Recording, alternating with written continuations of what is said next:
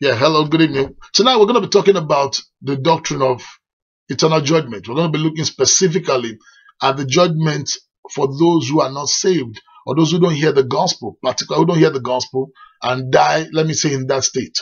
We're looking at Hebrews chapter 6, verse 1. I'm going to read again from verse 1 through 3. It says that therefore, leaving the principles of the doctrine of Christ, let us go on unto perfection, not laying again the foundation of repentance. Notice that it says the foundation. It says we're going to move on to perfection. So what happens, unfortunately, is that a lot of churches preach everything but the foundation. But in order for you to build any solid structure, you got to build it with the foundation. So the Bible says that for us to build, for us to move on to perfection or to build on, we've got to lay this foundation. And it mentions the foundational things then. It says repentance from dead works. It says faith toward God, the doctrine of baptisms. If you notice, the Bible says baptisms here plural. But unfortunately, we have churches and denominations that only teach about one kind of baptism. And they just stop there. They don't teach other types of baptisms. So they are really robbing their members of foundations, of fundamentals. And you can imagine when the Bible says that if the foundation be shaken or be removed, what can the righteous do? So I have a lot of believers, a lot of Christians who have come to the altar, but they have not gone, they've not even laid foundation teaching on their lives yet. So there's a lot of conflict about issues. I believe if you don't understand these fundamental, these basic things, when you come to church, there'll be a lot of, let me say, confusion in your mind because nobody has helped you to see these fundamental, these foundational issues. Then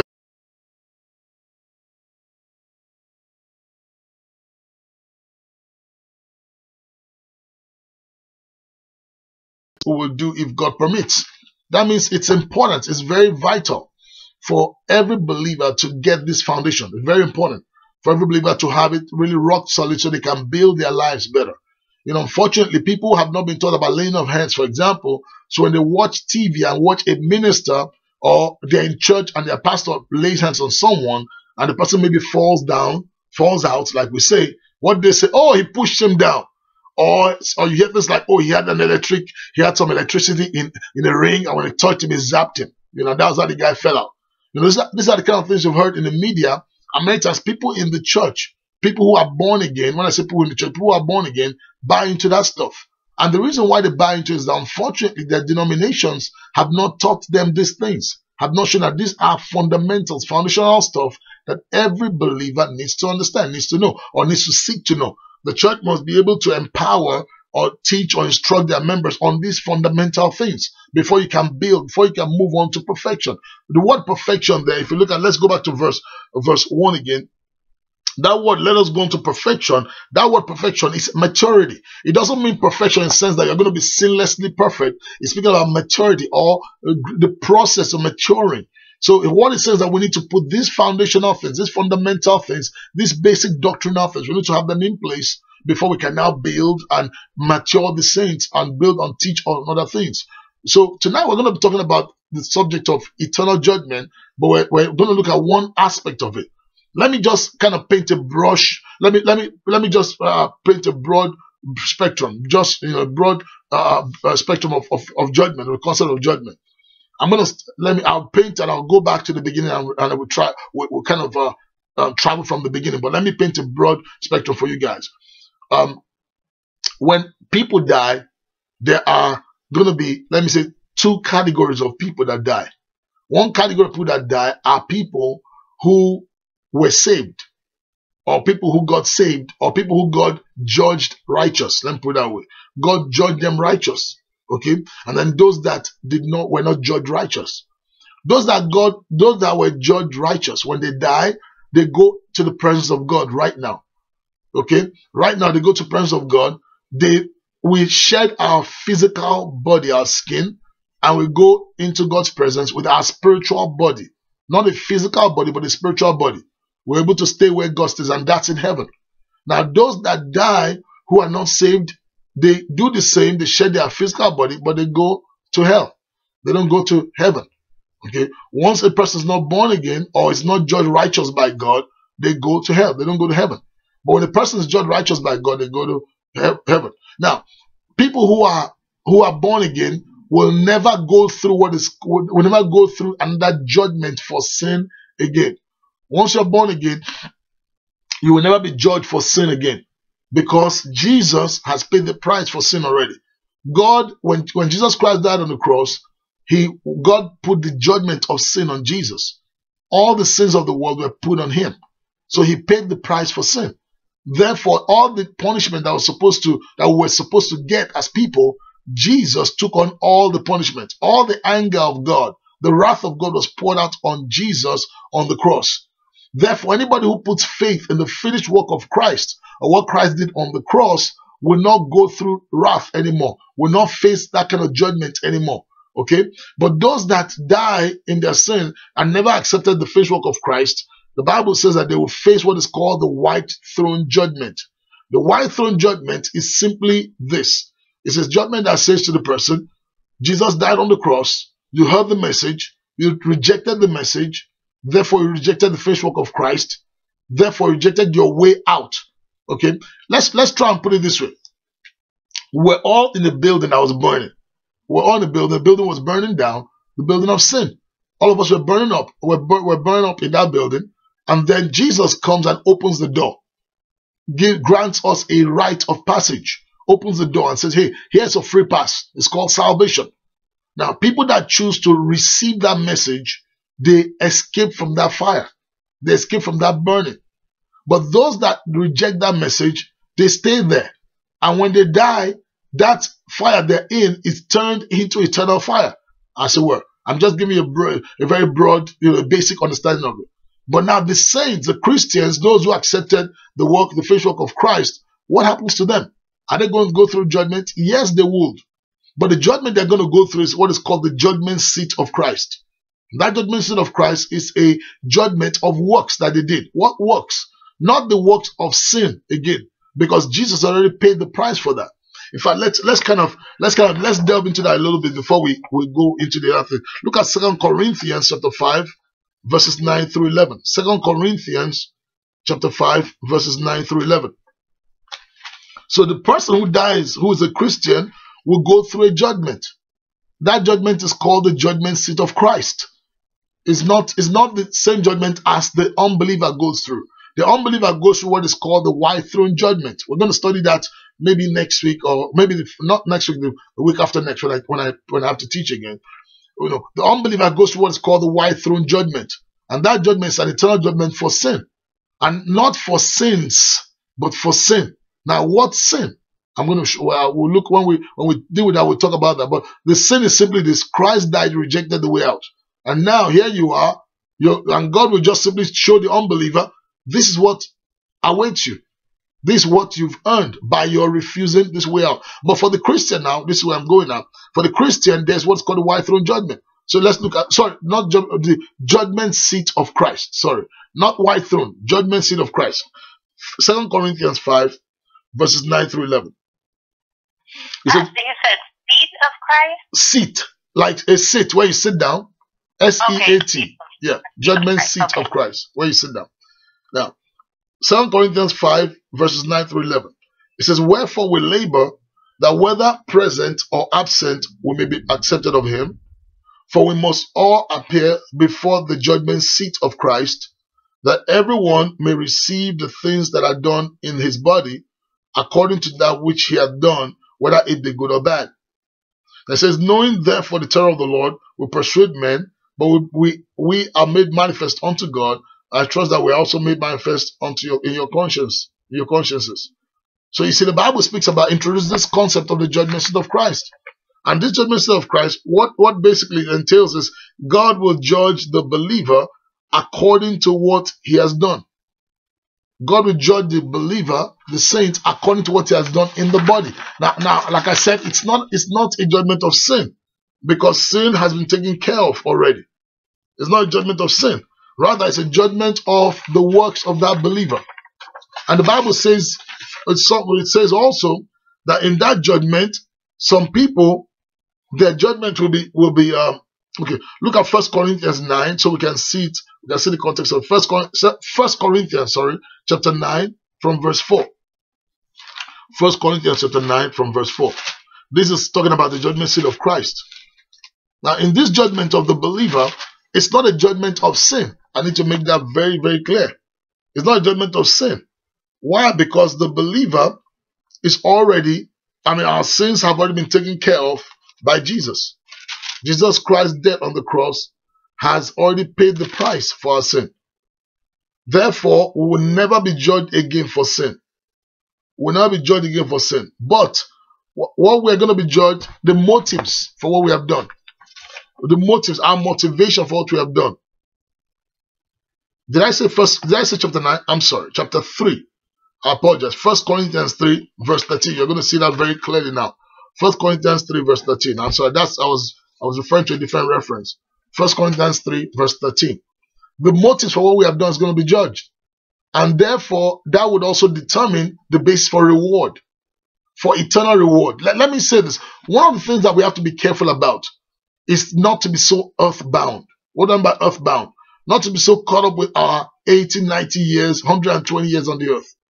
And sometimes some believers get caught up with that, with the fact that we're going to be here, somebody's here for 80, and want to make the best of our 80, 90 years to maximize life on the earth. And that's great. Of course, I believe that you should live well on the earth. The Bible says the earth is the Lord's and the fullness thereof. So the earth belongs to you as God's child. You should enjoy the earth. But you don't need to be earthbound in your thinking. You need to understand this earth is such a transitionary place.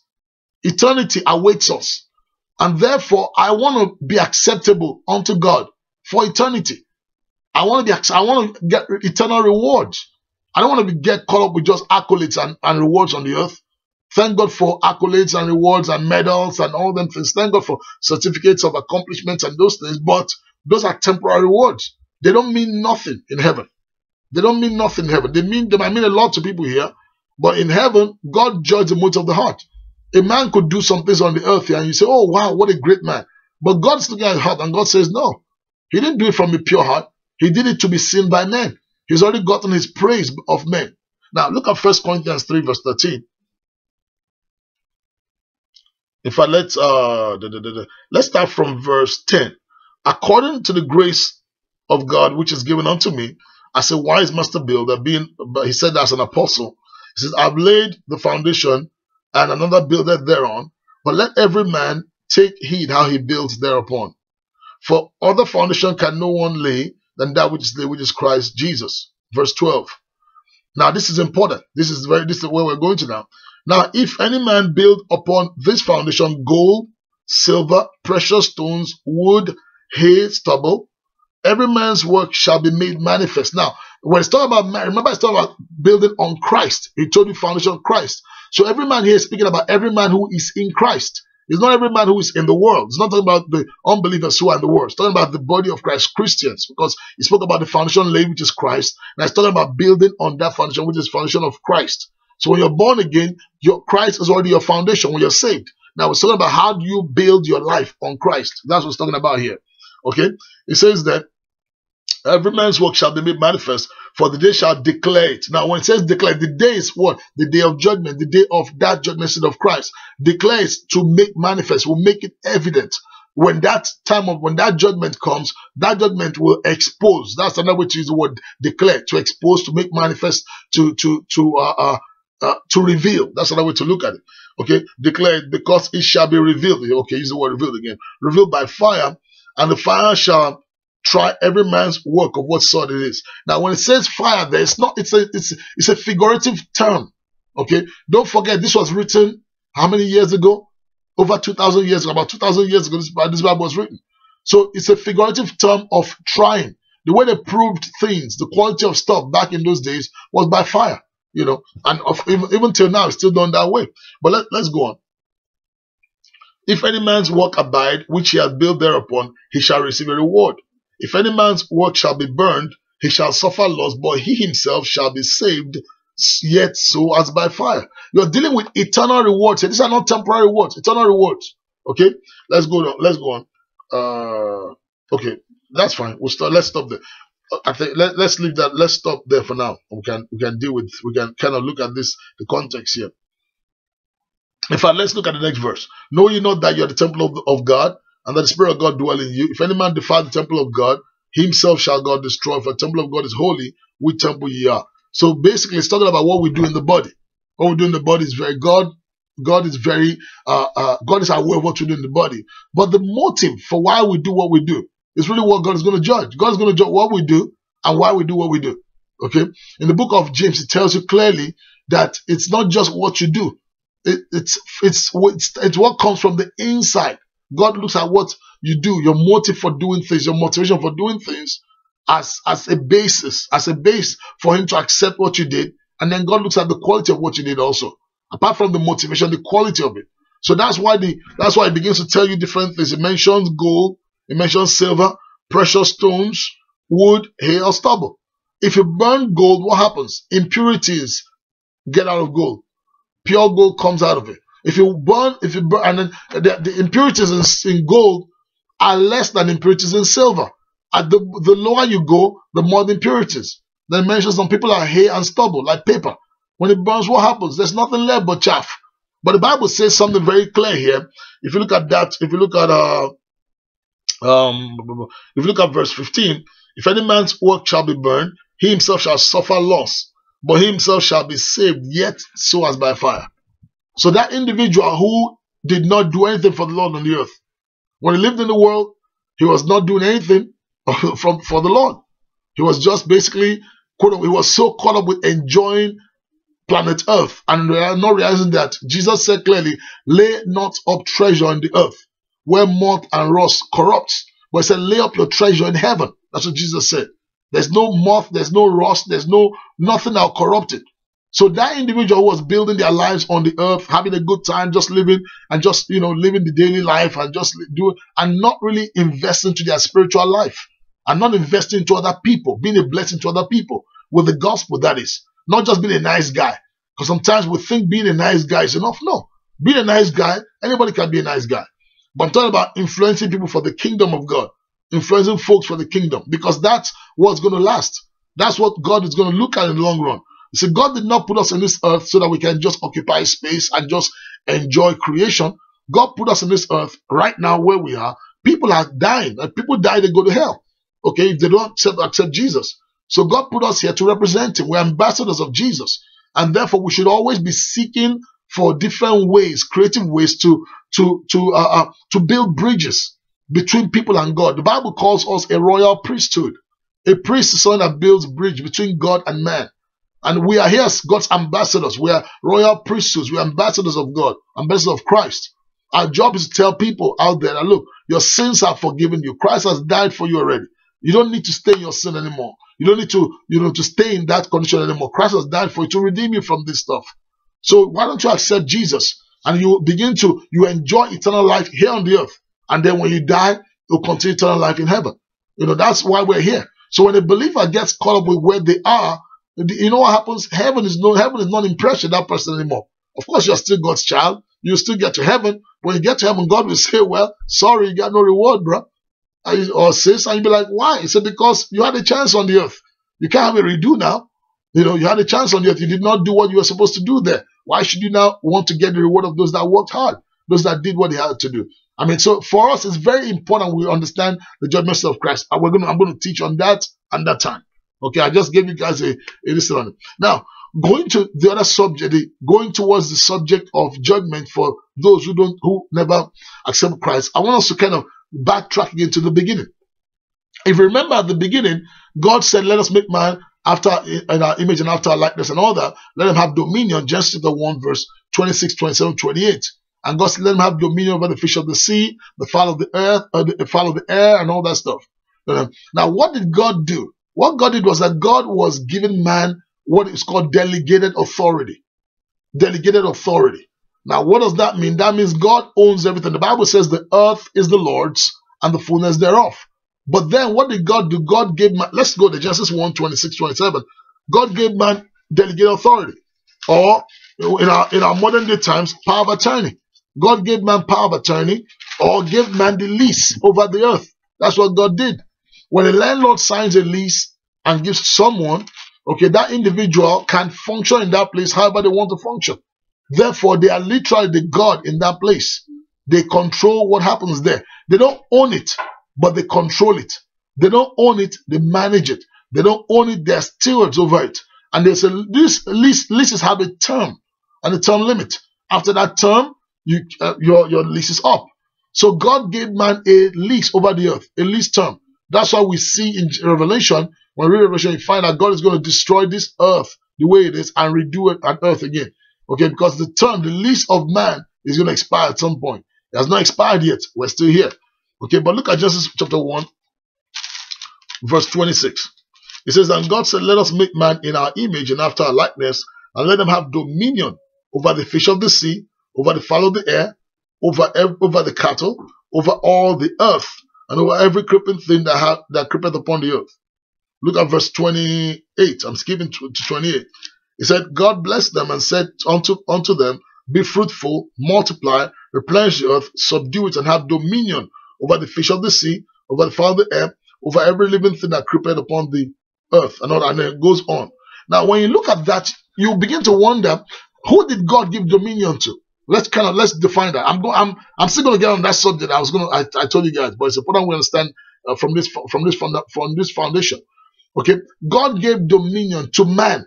He did not give dominion to Christians or to non-Christians. He gave it to man, to Adam and Eve, who were representative of the whole of creation. So the dominion over the earth, over the resources of the earth, is given to mankind. Okay, so what happens is that there are some people, whether they are Christians or non-Christians, begin to understand the laws that govern the earth, the resources, and begin to mine into them, begin to come up with ideas. And therefore, they're able to maximize the earth. Because God told us, subdue the earth, control it, subdue it. You know, He gave us a lease. He gave us delegated authority, responsibility over the earth. Some people decide to go inside and mine it. Some Christians, unfortunately, are so heavenly minded that they're not good on the earth. They want to go to heaven so bad that they don't go into the earth and begin to destroy these things. Meanwhile, the Bible says the earth is the Lord's. That means God owns it. I told you before, ownership and leasehold holding are not the same thing. The earth belongs to the Lord. He owns it. And God, the Bible says, God has given the earth to the sons of men. He has given that to the earth. The earth belongs to us. God gave the sons of men the earth. And when I say give, in sense of lease holding, not ownership. But so we have power of attorney from God to manage the resources of the earth. Okay, so it's important we understand that. Now, this is where judgment becomes relevant. We all know in Genesis chapter 3, Adam and Eve sinned against God, the ate of the tree of knowledge of good and evil, which represented the nature of the devil. Now, someone says, why was that tree there? If you look back at the beginning, before man, you find that in the book of Ezekiel 28, in Jeremiah 14, it begins to talk about Lucifer, Isaiah 14, Ezekiel 28. Begins to talk about Lucifer and the fall of Lucifer, the fall of Satan, the archangel, and all that stuff. Begins to mention about that. And then when that happened, God kicked out Lucifer. The authority Satan had over the angels, God took it, basically God kicked him out of that authority in heaven and cast him down the earth. So God kicked the devil out of heaven, authority, and threw him down to the earth. So Satan basically was hauled to the earth. He began to operate in the earth with his demons and all that. Okay, so God says, okay, this guy is a renegade. This guy is, he's a renegade right here. So what did God do? God said, I'm going to make man somebody that I prefer to stay in the earth. So God put man here, and when God put man here, God now gave man authority over everything, including the devil. Adam and Eve had authority over the devil, over everything that was on the earth. Because the devil, Satan, was not in heaven. He was cast out of heaven to the earth. Therefore, the authority over Satan, even in the earth, man had authority over Satan in the earth. Okay? So the devil now comes to Adam and Eve and deceives them and all that stuff, and they buy into. So here's what happened. Satan, remember when God cast him out here, he was like a little kid throwing tantrums. Like you send a child to go to your room, and the child, that was Satan. He goes and he destroys the earth. And that's why we see in Genesis chapter 1 that the earth became without form and void, darkness upon the face of the deep. So God said, I'm going to create a man after my image. I'm going to give him the authority over that earth again. Then listen to this now. I'm going to create a prototype of heaven. I'm going to create a place that's like heaven, the Garden of Eden. Then I'm going to let this man, because he told, okay, wow, before let me go back to your Bible. Go back to Genesis chapter 1. You're going to see a word. There's a word there that kind of has jumped at me all this time. Genesis chapter 1. Look at verse 28. God blessed them and said unto them, be fruitful and multiply and replenish the earth. The word replenish. Then look at what it says also after replenish, it says, and subdue it. That means that there are some elements in the earth that needed to be subdued. God, if all that God created, we looked at the end, God created everything and it was good. Okay? And the Bible says God told man to replenish and subdue. Replenish, what does that mean? Make it fill up again. That which is lacking, fill it up again. That's to replenish. Subdue means take things and put them in control. Who was man supposed to be in control of? Satan. Supposed to be in control of Satan and everything else, all his cohorts. So Satan comes in and sneaks in through a back door, as it were, and Adam did not stop him. Adam could have told that snake, get behind me, or basically he could have cursed that snake, and that would have been the end of this whole thing. He could have chosen not to eat of that. He could have taken somewhere and cut down that tree. He had the right to, because God gave him dominion, but he did not do it. Okay, so basically, here's what happens. Man now gave his holding over to the devil by man committing the sin of high treason. What's high treason? Treason is this: something belongs to me, I tell you to take care of it for me, I come back and you give it to somebody else. That's what happened. God gave man dominion over everything, and man took it and gave it to the devil. So what happens? The devil now became what is called the god of this world. So the position Adam had before, all what you see in Genesis chapter 1, 26 up to 28, Satan now took over that position. Okay, let me show you some scriptures. Look at 2 Corinthians chapter 4 verse 4. 2 Corinthians 4 and verse 4. It's important we understand these things, because when we understand it now, you will now see the importance of reaching people. Well, but let me not jump the gun. We're going. When you say he says replenish the earth, you mean replenish it with more men, like as if there were men before, or replenish it more like just with stuff like we're men, but maybe there were things there before us, not men, but some other animal? No, because if it was us, he said multiply. Multiply that's what, be fruitful and multiply and replenish the earth. That means that the earth was not in its completed state yet. Let's put it that way. This is what I believe. God's intention was that man will see the Garden of Eden as a prototype. The man will go with the same concept of Garden of Eden and take it and basically replicate the same thing all over the earth. Remember chapter 1. The earth was without form and void, darkness upon the face of the deeps. So God recreated things and created a garden. So the garden was to be a prototype for Adam. I believe that Adam was supposed to take that same prototype and go and, let me say, and spread it all over the world, because Satan had messed it all up. In chapter 1 verse 2, the earth was without form and void, darkness upon the face of the deep. If you look at Isaiah, look at chapter 14, if you look at Jeremiah, Ezekiel 28, you see all that. Satan was hurled down to the earth, and Satan basically, he destroyed a whole bunch of stuff that God created at that time.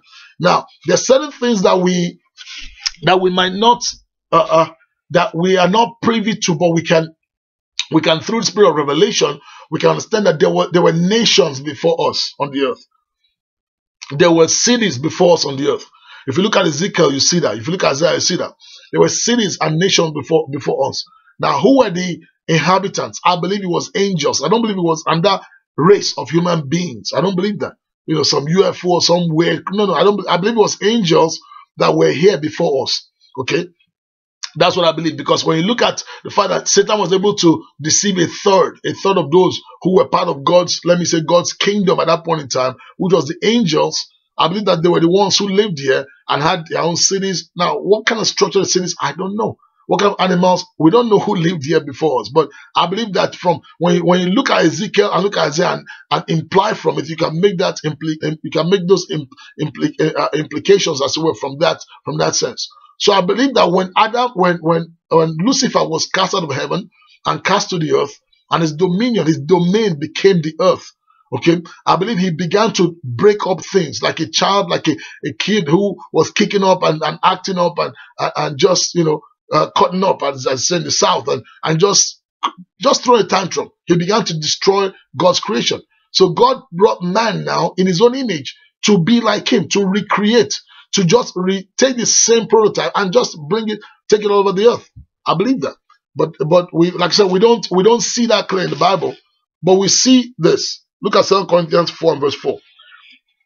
It says here, in whom, or let's start from verse 3. But if our gospel be hid, it is hid to them that are lost. Now, this is the people who are lost, not saved. It says, in whom the God of this world has blinded the minds of them which believe not, lest the light of the glorious gospel of Christ, who is the image of God, should shine unto them. So who is this? That's all of humanity. All of humanity did not believe in Christ. Everybody who is not born again, which was you and I before we heard the gospel, did not believe in Christ. So Satan was ruling over all of us. He was called the God of this world. He was not called the God of this earth. He was called the small God, small g, God of this world. Not the God of this earth, because the earth belongs to the Lord, the fullness thereof. But because Adam gave him the lease, Adam took the keys of authority that God gave him and gave it over to Satan. Satan began to run the earth. And therefore, he was called the God of this world.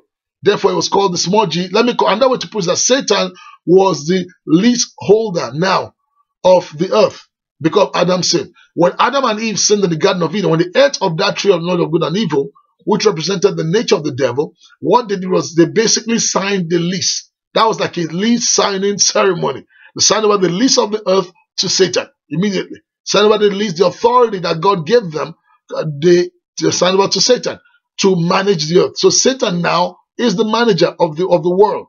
He manages like a manager. If you go to a restaurant, if you go to, like, say, let's say Burger King, and the Burger King Corporation, generally speaking, they're good. I mean, good stuff. But if you go there and the manager is a lazy guy, is a dirty guy, is a guy who doesn't pay attention to details, that particular franchise could look very nasty. Even though the ownership, the management, the corporation is a professional corporation, but that guy could be just somebody with a riffraff who doesn't know how to do things right. That's what basically the earth has become. God gave man the authority, dominion, and man gave over to the devil, and the devil now, quote unquote, runs the show. Hence, you find that many times it looks like in the natural, people who are doing unrighteous stuff seem to prosper. Now, let me quickly balance that out. Let me balance that now. Here's the problem. God, when you get born again, I'm jumping the gun 3 hoops up ahead. When you get born again, the authority of the earth is restored back to you. When you get born again, you are a child of God. The Bible says you are a joint heir with Jesus. The authority of the earth is restored back to you. But the only way you can function in that authority is when you are in subjection to Jesus, or when you're submitted to Jesus, when you're submitted to scriptural principles. When you do scriptural principles, then the authority you have, okay, just like Adam. Don't forget, the way Adam would function and be able to subdue the earth was under God. When Adam now under the devil, he could not function effectively as freely as he was supposed to function before. Same way with man. Same way with the born again Christian. As a born again child of God, God does not force you to obey him.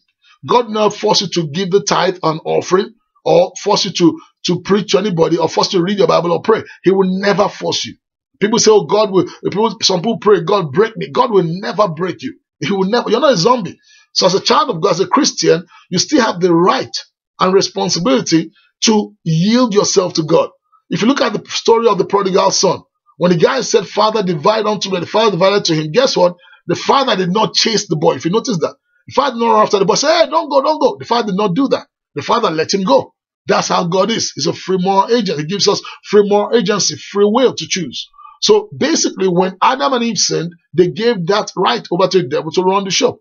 Now, let's further confirm this. Look at Luke chapter 4. Let's confirm this through the mouth of Jesus himself. Luke chapter 4. We're going to confirm just the least of the earth. Luke chapter 4 from verse 5. This was Jesus at the temptation. Let's see this. This is a very interesting concept here. Luke chapter 4. Jesus at temptation. Luke chapter 4 verse 5. It says there, I'm going to read through verse 8 from verse 5. It says, And the devil, taking him up into a high mountain, showed unto him all the kingdoms of the world. Notice that. It says, in a moment of time. Notice the word kingdom. Kingdom means rulership, means organization, structure, government. Okay? Structure.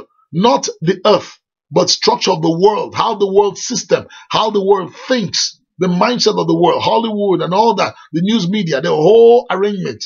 So it showed Jesus how things were running in his time. Okay? And it's in a moment in time. And the devil said unto him, all this power will I give thee, and the glory of them, for that it is delivered unto me. You see that? It's delivered unto me, and to whomsoever I will give it. I give it. So you see, Satan says, he has been delivered unto me. Who delivered it unto him? Adam and Eve in the garden. So Satan had a right. And he said to Jesus, I'll give you everything. I'll give you everything. And the same temptation, let me say this to you, is with us today. The same temptation makes us, many Christians, get politically correct and don't represent their faith because they're afraid of what the world will say. You can creatively talk to people who are not saved without compromising your faith. But a lot of people don't even try to. Instead, they compromise their faith. All because they don't want to lose out on the earth, quote unquote. Now, but let's go down and see. If thou therefore will worship me, all this shall be thine. Look at what Jesus said to him. And Jesus answered and said unto him, get thee behind me, Satan, for it is written, thou shalt worship the Lord thy God, and him only shalt thou serve. Jesus did not say it's a lie. If it was a lie, Christ would have said, Satan, you're lying. He did not challenge the veracity of that statement. He didn't challenge the truthfulness of that statement because he said it clearly, it's been delivered unto me, and to whomsoever I will, I give it. So the leaseholding of the earth, the management of the earth, have been given to Adam. To Adam originally, and Adam, when he went through high treason, through sin against the Father, gave the keys and the authority to Satan. But now, when you become a Christian, the authority is given back to you. It's given back to you. Let's look at some scriptures, and then we're going to get into the issue of judgment. Look at Luke chapter 10, verse 19. Luke chapter 10, verse 19. Luke chapter 10, verse 19. It says, and he said unto them, let's start from verse 18. I said unto them, behold, I beheld Satan as lightning falling from heaven. Heaven, where was heaven? The place of authority. Fall from heaven. Okay. Behold, Jesus is speaking now. I give unto you power to tread upon serpents and scorpions. Adam did not tread on that serpent in the garden. You see? So with this authority restored back to us. Adam did not do this. It says, and over all the power of the enemy, and nothing shall by enemies hurt you. Over all the power. In another place in the book of Ephesians chapter 6, it tells us that we're not unaware of the wiles, of the tricks of the devil. So we have authority over the power of the enemy. We have authority over his power. We have delegated authority over his power. That means that when I'm not trying to fight with the devil, because the devil is, let me say, he's older than you and I.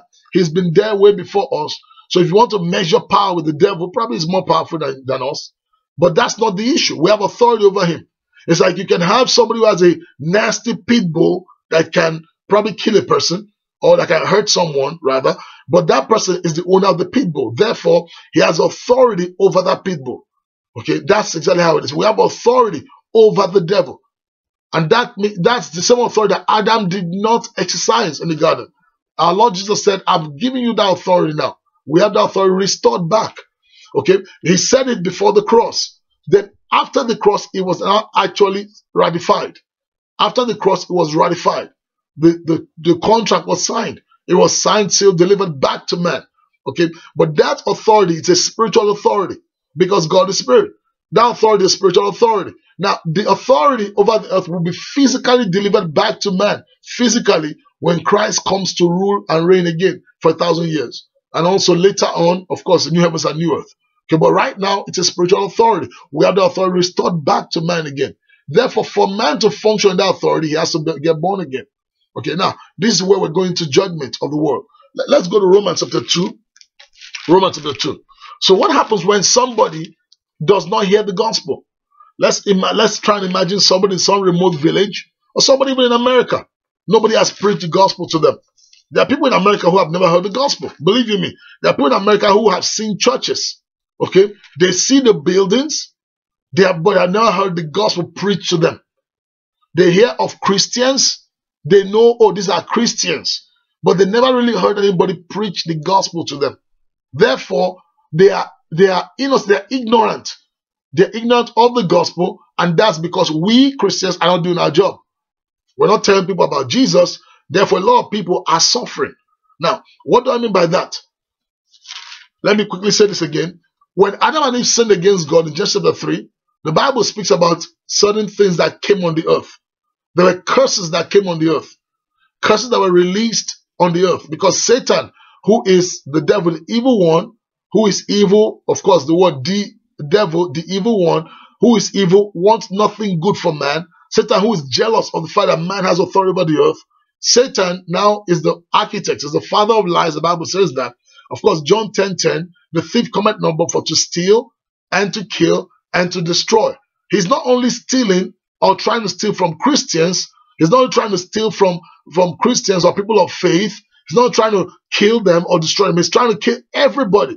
Christians are not Christians alike. Because everybody in the world who is not, people who are not Christians right now, they are potential Christians. You remember the story of Paul the apostle, who was called Saul, going around persecuting the church. And in one moment, on the road to Damascus, he got converted and became the apostle. Wrote most of the New Testament. Okay, so everybody who is not saved, right? Every human being on the earth has the potential of being a Christian, of being the next Billy Graham. Somebody who's smoking weed and getting drunk and getting high and sleeping around and doing whatever they're doing, whatever kind of lifestyle they have, gay, straight, twisted, whatever it is, has the potential of being a powerful Christian, has the potential of being next Billy Graham, next C. Jakes, next Joyce Meyer, next Joseph Prince, Creflo, whoever. Somebody who is not, who hates God, who swears and curses all the time. If only somebody can preach the gospel to them. Okay? Now, Romans chapter 2, from verse 12. We're going to read this portion. I'm going to read through to verse 29. Time is nearly spent. My goodness. Okay. Romans chapter 12. Look at chapter 2 from verse 12. For as many as have sinned without the law shall also perish without the law. And as many as have sinned in the law shall be judged by the law.